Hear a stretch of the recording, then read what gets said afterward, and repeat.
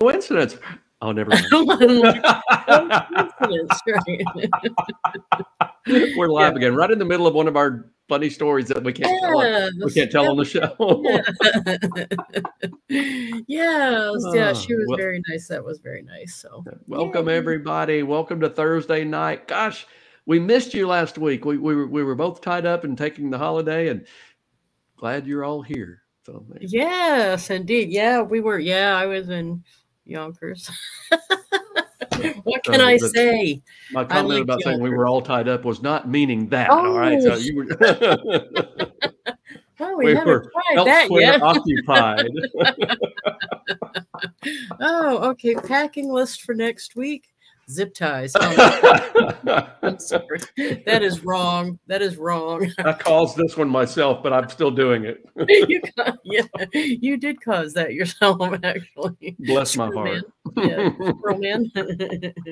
Yeah. I don't know if you noticed on my send out cards, I sent people pictures that they would enjoy. And for a while, I was putting, what I meant to put was hashtag fridge-worthy. Okay. Except I spelt it F-R-I-G. That's so just wrong. Frig-worthy. And you know, Peg said on the call that one, but she said, refrigerator doesn't have a D in it. I said, yeah, but trust me, when someone gets that and I wrote frig-worthy, they're thinking the same thing I'm thinking right now. They're not thinking there's no D in fridge. They're thinking, what is she saying? Frig-worthy. So anyway, right. Yeah. That girl ain't right. Yeah, that's what they're thinking. But anyway. I can't see any comments tonight. Ever since they made that change where it doesn't go through the Facebook thing like it used to in the group, I can't see comments anymore. So I can see there's no comments right at the moment. I've got my comments on. It's supposed to I was seeing them all. I think nobody just said anything yet. I think that's the thing. And you know what I wanted to talk about tonight? Well, I wanted to tell you some of my adventures on the road, but cool. I want to talk about in direct sales. I don't know how insurance is, but in direct sales, people get into this mindset that somehow summer is less of a business opportunity, you're going to have less sales just because it's summer. And I don't believe that personally. It's never been true all these years I've been in. And I'm surprised that people buy into that. Do you have that in insurance, or no one even talks about? No, see, we never had people still buy stuff. People still need the things that if you sell commodities like I do, the shampoo and soap, face cream, jewelry, and all that, they buy that in the summer, obviously. Yeah. And people need insurance in the summer. But I don't know why, whether it's because we're women mostly in my group. Hey, Maureen. Hey, Maureen. Yeah, Maureen was on the call this afternoon too. And I don't know. What do you think that's about? Or you'd never even heard that before? No, I've definitely heard things like that, and it varies because you could almost make it a blank and people could put in any time frame. Oh, not just summer. Right. They say the beginning of the year is slow, or after school. The end of the year is slow, that kind of thing. And what it normally amounts to is people putting their own mindset in there in most cases. Now, there are some exceptions, like in the insurance industry, especially in the employee benefits arena. You weren't going to get people making decisions at the very last few weeks of the year, usually, to add a new benefit in there. So you had to have it lined up before then, even if you did the enrollment in December. And so what I used to always do is I would actually have accounts that I was working on that I would line up, and I would do the enrollment in December oftentimes because it gave us a huge December, but you weren't going to necessarily get the employer to make the decision during that time, but it never affected what the employees did. So it tends to be our own thought processes. You know, if we, like during the course of December, I did things in December, but I tried to do them in the first 2 weeks because when school let out, I took off with my kids the last 2 weeks. Used to make my regional manager nuts. He did not like that. But it was what it was. But I think you got to pre-plan. So and think about whether you're thinking that because it's actually true, which is hardly ever the case, Right. or you've heard it a lot, or I don't know. I think you have to decide, because I don't get that. Being on sales and commission, you can't. That's not. I used to have a little sticker that was or a little sticker, a little index card, I guess you'd say, that was in front of my or on my desk. I was about to say in front of my computer, but this was a while back. I'm not sure I had a computer at that point. But it basically said, I choose not to participate in a downward economy. Right. And because if the economists have, I think this was a Ronald Reagan quote, economists have correctly picked or forecasted 12 of the last 3 recessions. So you can't really put a lot of stock in those things. So I'm not going to participate. And I just did it. I went and did my own thing the whole time. And it has everything to do with how you approach it. And that's why you've been really successful all these years. Well, and I don't know. To me, I've always concentrated on stuff that I thought people would buy regardless. I'm trying to stop saying irregardless. Regardless. That is the correct thing you're doing there. So. Regardless of the fact that, hey, Penny, the time of year, what we're doing, like deodorant. I've yet to have somebody say to me, you know what, money's tight, I'm foregoing deodorant. I've yet to have someone say that to me. And that's the same with shampoo. That's the same with bar soap or whatever they're washing with. And those are the kind of products that I sell. So it works out that way. And if you're selling space heaters, the summer might slack off a bit, but most things it really doesn't. To me, if it does, then you should be selling air conditioners in the summer. You should have an alternative plan. I don't know, but it's personal responsibility. We're back to that on commission. The other thing I hear a lot of, and this fascinates me, I bet you don't hear this, but in direct sales, it's more of a volunteer army where there are a lot of people in it doing it for the social ability or whatever. They're not necessarily money minded. Right. Not necessarily trying to make a full-time living at it or whatever. Right. So they'll say something to me along the lines of, I don't have time to go work my business. Maybe I'll come back to it. And I'm thinking to myself, if I had a job, I'm sorry, I don't have time to go to work this week. I guess I can't wrap my head around how you could. To me, I take this very seriously. Right. And but I've also been able to support myself and a child all these years on commission. Right. So I guess that's something. Well, we did have the same thing in that respect in the insurance industry, because with my years with Aflac, nobody was an Aflac employee from me down, none of us, and as a result, you are leading a volunteer army. Matter of fact, I just sent an email out, or maybe in my queue to go out, about sometimes it feels like you're herding cats because everybody's got their own thing going on, and you're just trying to lead in the right way and pull it all together. And what I taught my people to look at was think of it like you would a customer. If you have a customer who buys a ton of product every single month, then that's great. You love that customer. But if you have a customer who buys whatever they buy once or twice a year, that's okay, because like in my situation, we would have people on the team that a good producer, really solid producer with us back then, did about $200,000 a year in sales volume. On that, they'd make between $60,000 and $80,000 as their commission, not counting their renewals that would be coming in. So they would make a decent living, and that's kind of our benchmark. $200,000 producer was what we try to get everybody to doing that or better. And you'd have some people that do 50 or 60 grand in a year in production, or 100,000 a year. And I remember having a conversation with one of my districts who was a sharp as a tack young man, and he was looking for some coaching about how to work with people like that. And I said, Bill, think of them like a customer. If you went out right now and opened up a brand new account and the premium ran 50 grand a year, think about what you would make on that. and then treat them like a customer. You're making an override on 50 grand a year. Okay, if it's not 200,000, it's not 200,000. But if you had a customer, a brand new employer group that was 50,000 in premium, you'd take such good care of that account. You would do everything other than change their diapers for them. I mean, you take really good care because that was a good size account. And it's just a mind shift.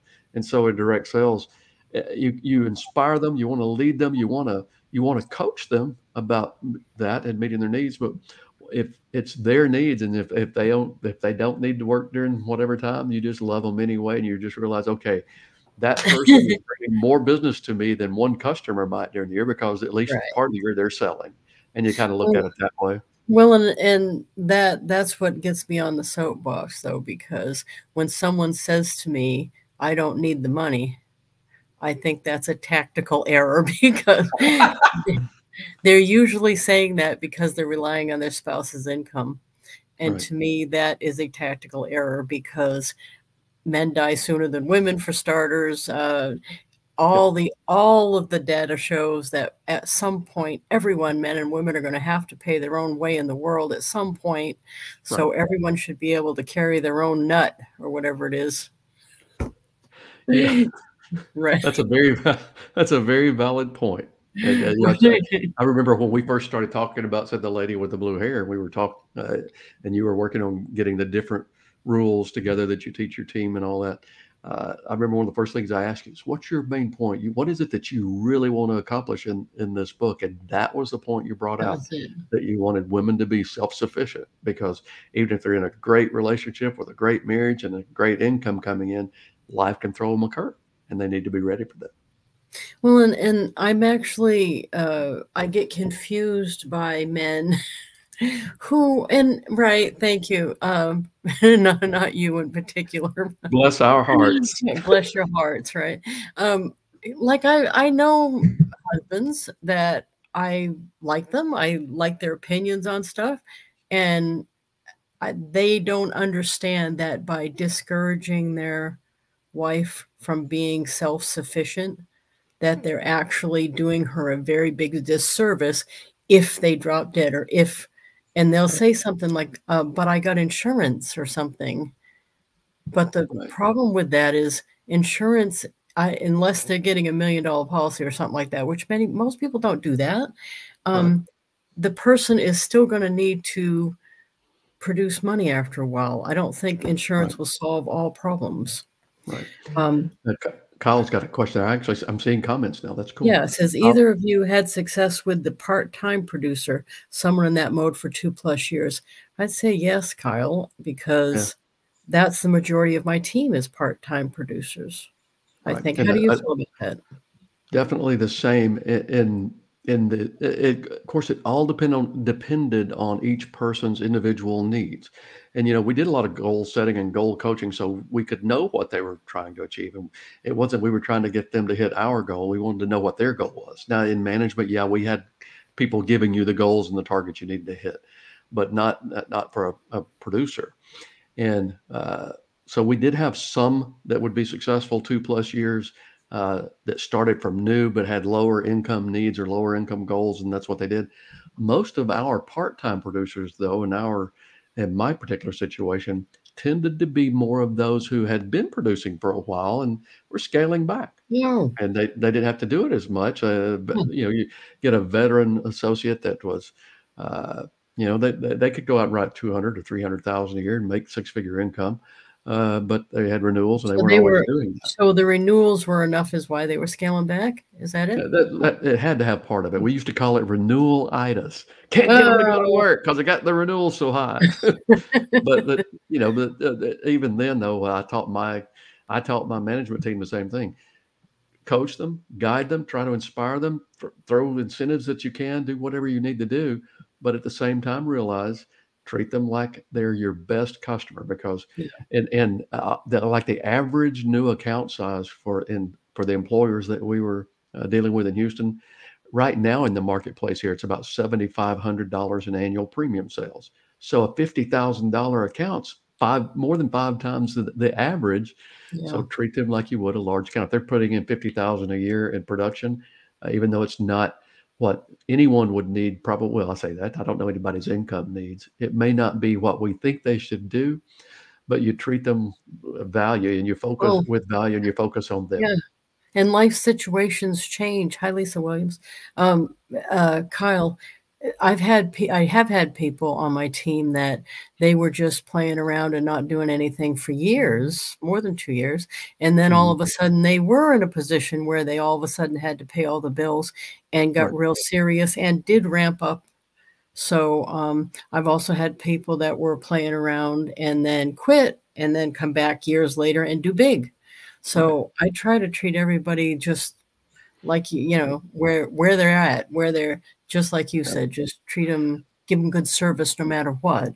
I yeah, guess the thing with me is I just wish that people would take it more serious as far as not just my opportunity, but all opportunities to earn as much money when they're physically able to do that, right. because It, there's gonna be a time they won't be able to earn as much money because 'cause they're older or limited, right, mobility or whatever it is, and then they're gonna need the money, and they may not have it if they don't work as hard as they can when they right, can. right. Kyle, by the way, that was an excellent question. Type in there, Kyle, what industry you're in. I'd like to know what your industry in there. Hi, Lisa, and if I haven't said it already, hi, Penny. I think I did, and hi, Maureen. Penny and Maureen, yeah, we were doing send out cards, Maureen today, and Peg was on. Yay, I bet Peg's listening too. Yeah, Yay. So, yeah, so that was my big thing is, yeah, but that, you know what? I've never ever run across anybody who wants this as much as me. right. I And don't, that's I why, think you're always going to be the one that wants it the most, you know what I mean? Whatever you're doing. I've just been, at first you start thinking, oh, all I need is to find someone else who's as driven as me about this. But that's not going to happen, I don't think. well, that's Right. Or it crazy as me. knowing That's you. Well, okay, now we got a dual answer there. So, your point's valid. The thing that I always, oh, Kyle, Aflac's who I was with. I don't know if you already knew that or not. So that I was a state manager for Aflac down in the Houston, Texas area.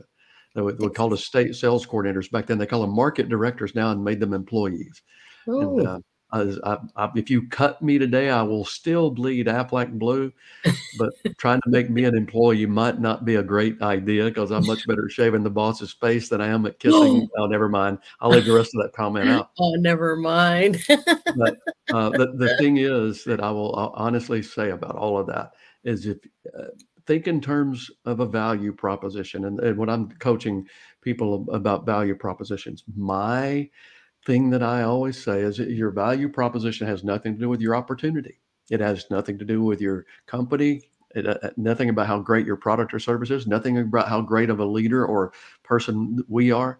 The value proposition is 100% about how the other person's world gets better than if when they have a relationship with us. And so when it comes to your team, when you're coaching and recruiting and building a team, uh, get to know what their needs are. Focus on their value from that. Coach them, inspire them, help them hit their own goals, whatever those may be. Get them to stretch those goals, Lisa, because I think your point about being self-sufficient is huge. But whatever their goals are, you help them focus on that, and you kind of look at it as Bob and I put in Streetwise to Saleswise. It's the idea that as the leader, you're the head server.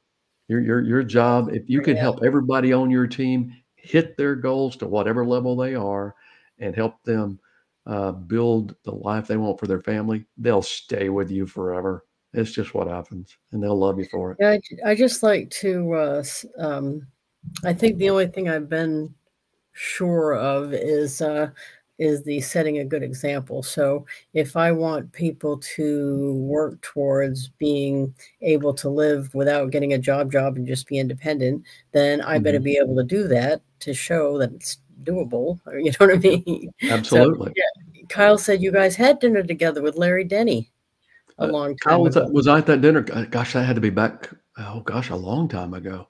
Maybe when He I said came it up was and spoke in fun. Oklahoma that time. You I guys don't had know. fun. Well, anytime you're around Larry, Denny, and Kyle will understand this, it's gonna be kind of entertaining. Let's just leave it Oh, at that. okay. But, and I actually saw Larry this week, as you know, and I don't know how much the audience knows, and I'm not gonna let it go in a downward direction, but, my longtime mentor with Aflac, my state sales coordinator, Frank Davies, passed away, earlier this month, and I was at his funeral, this last week, and Larry and his wife came in, and so it was good to Oh, reconnect there, but so it I must be like old honest home day. Yeah, where you saw a bunch of your oh, that's bunch nice. of them, yeah, and, Wow. I say this without reservation that Larry Denny, is one of the reasons I was successful with Aflac, and he's also one of the reasons that the phrase, "That boy ain't right," was invented. And he and I were good friends because of that, I'm sure. But, Larry, was, back when $1 million district with Aflac was a really big deal. um, Larry was one of the very first, $1 million districts, and then he just blew it away. And Oh, one of the reasons that my career took off is we were friends, and he was kind enough to share what he was doing, and so I tweaked it and did some of my own stuff, and that helped me. As a matter of fact, the night I got the call asking me if I wanted to be a state sales manager, Larry was actually in town at my apartment at the time, when I got the call. And then oh, Larry got the wow. very next call because he was the very next person that became my Oh, state that's sales neat. coordinator. So, Wow, yeah, that's so neat. Yeah, Kyle said, he's sorry to hear that, so he didn't know about, Frank. yeah. Yeah, So, but he'd that's he'd been struggling for a long time with health issues, and I had gone up to see him twice during the last few years, and his issue was dementia and Alzheimer's, and he couldn't, he remembered me the first time definitely. And as a matter of fact, I and another lady that's a friend, Cammie Miller, we took him to lunch, had a great day. The next time I came up, he remembered me, but it was tougher. And then oh, a couple of days before he died, I actually got to go up and see him in hospice care, and it oh, was a very poignant moment for me. But he was one of my life's mentors, and so I was given that opportunity. He wasn't conscious, but I got to go up there and tell no. him how much he meant to me, Yeah, and that disease sucks. it That's all does. there is to it. It does. Maureen said, "I've learned so much this past year from Lisa." Oh, thank you, Maureen, about how to treat people on a team and how not to treat them. I have also learned it isn't about me, it's about them. Yeah, it's a Amen. service. Yeah, and well, actually isn't just about everything we're doing. I'm thinking again about the play. It's a opportunity to serve my community Yep. in a way I haven't been able to do. You know what's funny? I can't believe this has been such a good fit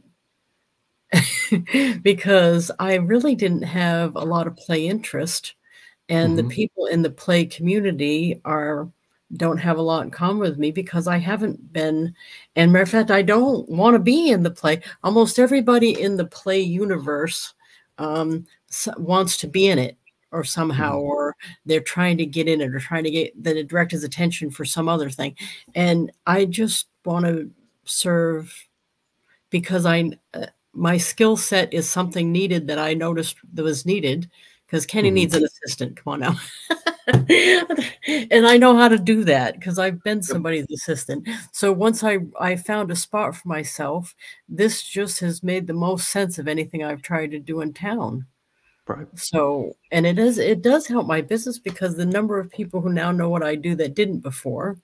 Right. Um, right. It was, I mean, before a lot of people knew because I ran for office, but Hmm. now when I see somebody, they don't say that. They say, "Aren't you the one doing the play thing?" Or yeah. So yeah, it's fun. So you're the hair producer, director, assistant with the blue hair now. So you're Oh you're you're my leaving me for him, aren't you? god. You know Oh what my you're doing god. there.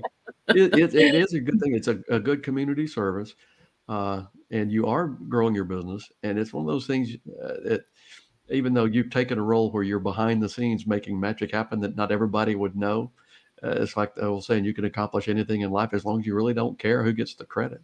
And that's kind of been me. That, Oh, that doesn't right. mean I don't have an ego. I do, but Yeah. the thing that's always thrilled me the most is watching my people do well and watching them get the awards and doing the things that it just it Well, to touches me me, deeply. this particular thing, I don't know. I may be. Oh, in direct sales, we've had a lot of recognition, a lot of trophies, a lot of on stage time and all that stuff.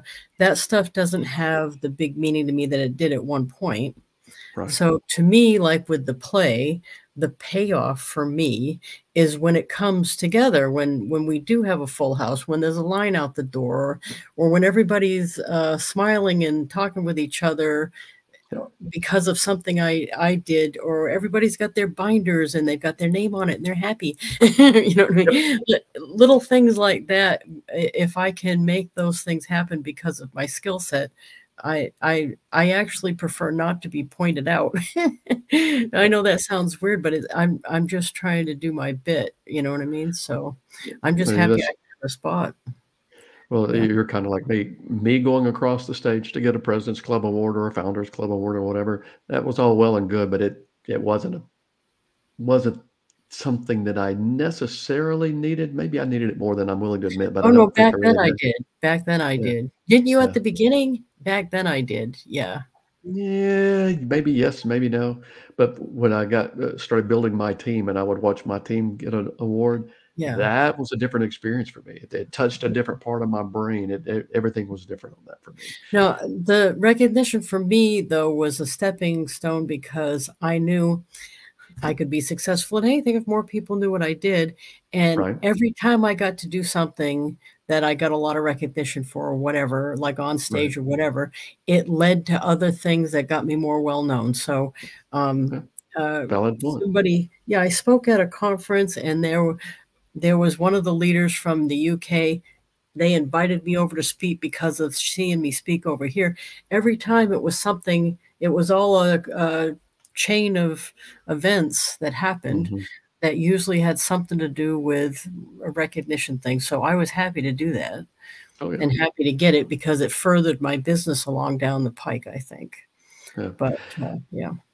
I got to where, and I'm not saying this to think about my stuff, all right, but I used to have display cabinets for different awards in the front of my office and all that, and more in the back. And Aflac was great about just doing a ton of that. But it got to the point I started thinking, okay, I need to make space, but I don't want to add more stuff. And so I'm thinking, okay, well, what can I take away? And it was odd to me, I guess. Maybe I don't know my own motivators. I'll tell you, my motivators have more to do with the emotional side. Although I will tell you, I had a little bit of a hallelujah breakdown the first year I made $100,000. Okay, that might have been a little bit more about. I love that.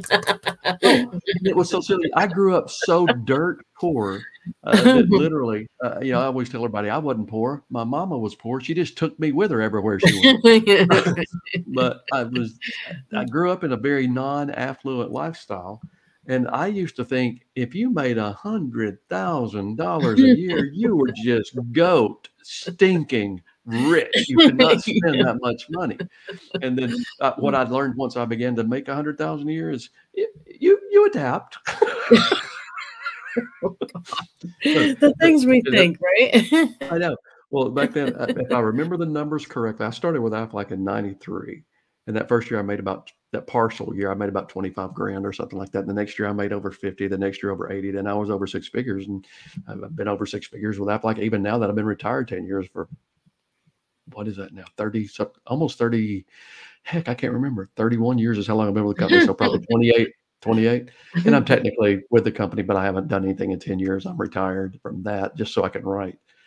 But it is a unique perspective, and it's a good one, but it can also spoil you. You get renewal-itis. That's what I say. You get renewal-itis. Yeah. So, you got to stay right. By the way, Kyle, if you haven't read the new book that Bob Berg and I did, Streetwise to Saleswise, Become Objection Proof and Beat the Sales Blues, you're going to love that book because of what it teaches, especially about financial services and then the insurance industry, especially, but it's applicable to all industries. But you'll see some things in there that you'll like a lot, I think. So. Yeah, Lisa Williams said, you sell the solution, not the product. That's correct. Yeah. Absolutely. The sizzle, not the steak. Isn't that what they say? Yeah. That's I think awesome. Lisa, Lisa also put in something earlier about Sales Wise Live. Thank you, Lisa. I appreciate you mentioning that. I'm flying to West Palm Saturday. Laurie and I leave Saturday morning Oh, that's right. early. The Yeah, Streetwise. Yeah, and the event starts Sunday night, and we've hired a Dixieland band to come in and play because, as you know, the that's storyline awesome. of Streetwise Saleswise is set in New Orleans, and the music plays such a flavor in the thing. So we've got that going, and then we're doing a 2 day intensive sales mastery event. I want to call it a retreat because it's in a gorgeous hotel, but it's an event, and it's Bob Berg, Kim Angeli, and myself. And this one is the registration's already closed on this one. We will do another one at the end of September. And on this next one, by the way, Lisa, this might be something that interests you because I know some things you've not discussed. There'll be a payment plan on the next one so you can Oh, divide it out. So it'll give you a oh, little better opportunity if that's what you want. So that would be nice. Kim Angeli, my favorite quote of hers is, "It's not your customer's job to remember you; it's your job to be unforgettable." isn't that the greatest Love quote? Isn't that. that I do awesome? love that. Yeah, that actually hits my thing right on the head there. It I try does. to be unforgettable. Maureen said, Jeff, when I was teaching and got my first paycheck, I asked them if they had made a mistake because up to then I had never made that much money. That's I awesome. get it. That's like Maury, my first job out of college. I was going to teach, but there weren't any teaching jobs open where I needed to be so that my wife could finish up school. And so I took a job with a musical instrument company in sales, and they paid me. It was a draw against commissions, but they made the draw against my commissions exactly the same as it would have been had I gotten the teaching job with a master's degree and the band director stipend, and it was 14,000 a year. And after taxes, I think I brought home maybe $800 a month or something like that. And for me, it wasn't the most money I'd made in a month, but it was the most money I'd ever made on a full-time job in a month. When I was playing in the Dixieland band, we'd have some weeks where I made more than that just because of the gig style economy or whatever you want to call it. But yeah, I feel your pain, Maureen, but we're not doing that anymore. So. Lisa Williams said, Jeff, keep me updated on that payment plan. And she said September for doing the other one. Well, guess I got to make enough money this summer to quit my school job. Or at least take 3 days off. It'll be, I Yeah, think it's falling September sick. Ooh. 22nd through the 24th, I think, Spain. The dates for the next one are actually already updated. If you go to SalesWise Live, Oh, awesome. it's already there. There's still some, we're doing little tweaks on the website because we're going to do it by application this time. And anyway, Oh, nice. but one of the things too we have as a surprise for the one in September, Richard Wildman is going to come in and be our special guest, and he's going to do Oh, a I like session. him. Oh, he's awesome. And for those of you that don't know Richard Wildman, it's spelled Weylman. Look this guy up. He is absolutely amazing. And he's worked with companies that they make the customer experience so wonderful that these places won't go anywhere else. I laugh. I always say that about Chick-fil-A. It's amazing to me that Chick-fil-A is the number one fast food restaurant in the country when they're only open about 85% of the time the other companies are open because they won't open on Sunday. They're not going to open on holidays. And so it's pretty cool. But Richard Wildman, I think, has even worked with them, and so it's pretty amazing. Well, let me wrap up by telling you a little bit of a story. Oh boy, here we go.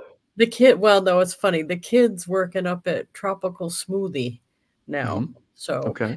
He's jumping around jobs a little bit. He did Dunkin' and then he dishwashed for a while at the seafood place, and now he's at Tropical Smoothie and doing DoorDash. I'm not upset by that, even though everybody seems to be upset for me, because these are the first jobs he's ever had. I jumped around a little too. He's got to be able to check stuff out.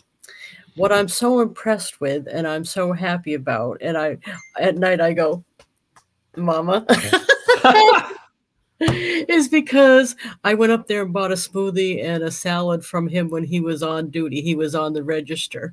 That kid knows how to do customer service because we've talked about it so much. And it's funny how every job he's taken, they usually put him on the front line because he knows what he's doing as far as interacting with customers. And I am so happy about that because that opens up his possibilities for work. When you can have some kind of thought process on what should be happening. And even I've talked about the franchise thing so much that he says, Tropical Smoothie is way better a franchise than Dunkin' Donuts because they have it laid out every little step. He said they've dumbed it down, and that's what a franchise is. And I'm like, bingo. Yes. So I'm happy to find out that all that blabbing I've been doing about all this stuff actually sunk in. You didn't think he was listening, did you? No, not at all.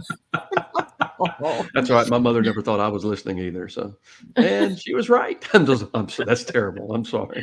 No, I thought it was the same as make sure you bring over your dirty dishes. Yeah, I say that every day, and no dishes come. Right? Yeah, I thought it was like that. Hey, you're swinging for the fence. Be happy with a good, solid single. All right. Right. Lisa says, nice eye candy in that smoothie place. Oh, yeah, she was looking. He had a big line of military people in there when I went up there. And it was funny because, of course, I went live with my phone, and the kid's like, oh, Mom. And I'm like, hi, young man. Would you like And then when I was done filming, I got through. I like, that's my kid at the register. That's my kid. And the kid's going, oh, Mom. It was fun. Lisa said, you're a great example as a business owner and a mom. Oh, thank you. That's like the biggest compliment. Yeah. So anyway, we're at time already. Yep, this half hour always goes fast. I'm so glad we had this time. I probably shouldn't sing that on our show because it may violate copyright rules. No, so. Please. Yeah, if you're not getting in trouble once in a while, you're just not trying hard enough. I've heard that. Somebody should put that in a book. Somebody should. Yes, I know. We love you guys. Thank you for sharing your insights about it being a mental situation about the summer thing, though, because that's a big topic right now. When school gets out, everybody loses their mind, and they can still make some money. I think the trick is make your job interweave with your life so that you don't have to set it aside to work. Yep. I don't know, have it part of your world. So anyway. As Conway would say, you need to plan ahead and squirrel some of that money back. And squirrel some of that money back. Yeah. Conway is really ticking me off lately, but we don't have time for that. So. Conway. Poor Conway. I want you to get a little harness and be walking Conway and stuff. That would be hilarious. I'd pay good money for that. Really, and see that. I'd fly down there and go live to see you walking Conway. Oh my goodness. Walking my squirrel. They would put me in a home. Why does that sound dirty, walking your squirrel? I'm sorry. I didn't mean it that way. Sure you did. Well, we're gonna let Jeff go walk his squirrel. And next week, who do you have subbing for me next week while I'm in Florida? Is it? It's a surprise. I'm gonna have a sub. It's gonna be someone we haven't seen yet, and it's gonna be a surprise. So tune in next week while we have a sub for Mr. Jeff while he's in Florida doing an awesome job with the Streetwise event, and then come back the week after, and we will talk about the sub. It's going to be someone we haven't had yet. That's all. Is it going to be Richard Wildman? No. Oh, okay. That's a good guess, but no. Of course, I'm saying all this because I don't know. You're thinking I know right now. Okay. But anyway, thank you very much, everybody. We appreciate you spending time with us. And we love you all. Thank you.